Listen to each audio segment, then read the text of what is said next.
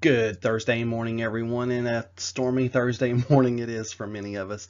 I appreciate the rain, but I would appreciate also if the thunder would let me sleep just a little bit later. But looking at our daily weather map for today, we see more showers and thunderstorms stretching from Iowa all the way down to the Carolinas, and of course, some of those storms could be strong to severe, and some of that rainfall could be heavy, as is the case with storm systems this time of the year. Looking further to the west, we see another area of strong to severe thunderstorms and heavy rainfall across portions of Montana and the Dakotas. Taking a look at our 5-day outlook, we have 50% chances of rain today, tapering off to 30% tonight. Tomorrow, rain chances a little bit higher at 60%, and then on Saturday, up even higher to 70%. So it's a good idea not to make outdoor plans for Saturday. That's looking like a rather rainy, stormy day, just off and on scattered stuff. Not everyone will get activity every single one of these days, but there is going to be a lot of activity around the plateau.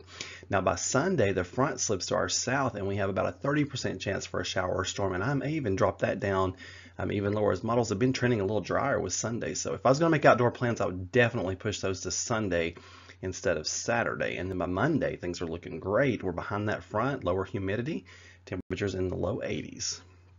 I do want to mention that today is a weather aware day because the Storm Prediction Center has placed our region in the slight risk for severe weather. This is mainly heat of the afternoon and evening type stuff.